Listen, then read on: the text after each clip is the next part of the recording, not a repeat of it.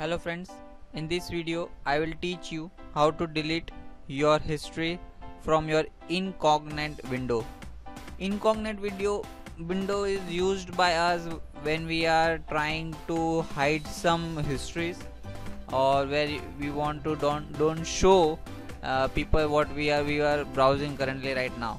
But there are some features which also saves the history of incognito video.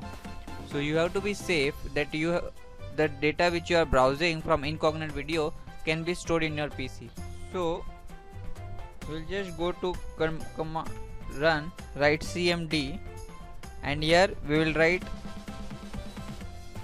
to delete all the histories what we have browsed in incognito video. We will just write ipconfig / flush flush dns. Okay, ipconfig flush dns and press enter. See, successfully flushed the DNS resolve cache. So over here all the histories which you have been browsed in your incognito video has been deleted now. So you have to be safe if you are using some another computer or your friend's computer and you don't want to make your content which you are browsing to public, or you are using incognito video. Please keep in mind that there is some caches that is been stored in the PC.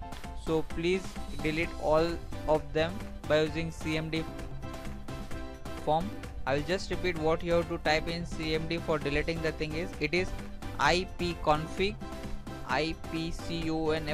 config / flush